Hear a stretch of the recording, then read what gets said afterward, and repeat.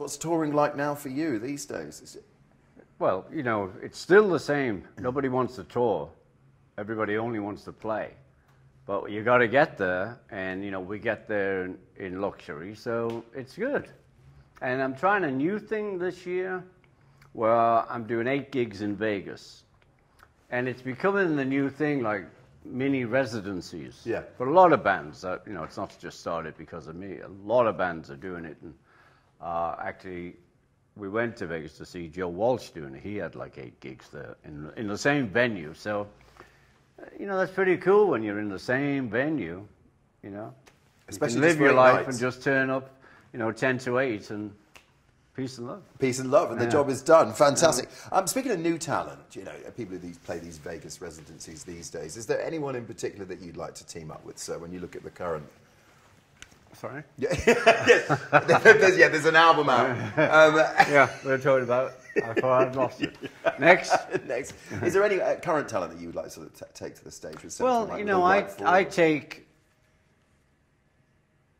not so much current talent because, you know, I put the Ringo and the All-Stars together.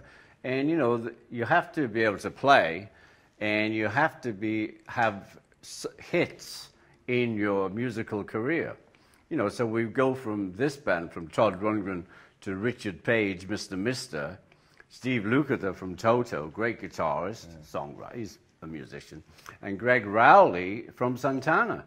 And so it's all sort of encapsulated in this sort of genre. You know, it's not like we're suddenly going to do one of those other records that are out now. You know what I mean? Unless Adele wants to turn up. Adele, you're more than welcome, apparently. That's an invitation from Ringo. Very quickly, tribute to Barbara, more than just a nod, show me the way. Well, she does. In what way has she shown you the way the last Because 37 I years? can be hasty, right, to put it nicely, and she'll like calm me down. And her way is always more nice. You know, so, you know, it's like the phone, yes dear, no dear, yes dear, right, yes dear, no dear. Brilliant. So that's why, and we, you know, we've been together 37 years now, and we're getting to know each other. So good. So it's going well. Brilliant. Yeah. Scoop that just in. Quick quiz for you. Just 3 questions. Well, I've got you, Ringo. Just to go down the Beatles road briefly. Which Beatle has never had a solo US #1 single? A. John Lennon, P. Paul McCartney, C. George Harrison, or D. Ringo Starr? A #1 in America? Yeah. Who has never had a solo US #1 single? John? It was Paul. Paul? Yeah. Wow. Mr. There you Pop. go. Paul McCartney has had #1s with the Beatles, Paul and Linda, Wings, Michael Jackson and Stevie Wonder, but never a solo project in the States. Yeah. Okay, another quick one for you while I've got you. Where was the last Beatles stadium concert performed? Was it A, London, No. B, San Francisco, C, Liverpool, or D, Paris? Please, San Francisco. Thank you, sir. You remember that so I well. bet you do. And what was also great, besides we played really well, that we met Johnny Cash. Oh. He came to the What? gig.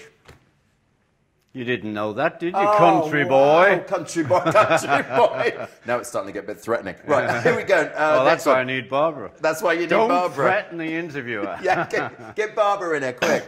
On the cover of Abbey Road, what order are the Beatles? This is your last one. Yeah. Walking in from left to right. So what order are the Beatles walking in from left to right? George? No, it's John, Ringo, George, and Paul. It's George, Paul, Ringo, John. Yeah, well. John, Ringo, Paul, George. Yeah. That's John, I'm what going I to give you that. Didn't I say that? Of course you did. Yeah. We'll lose it in the edit. Come George, Paul, Ringo, John. Give me your elbow. Come here. Come here, lovely boy. Peace and love. You're a star.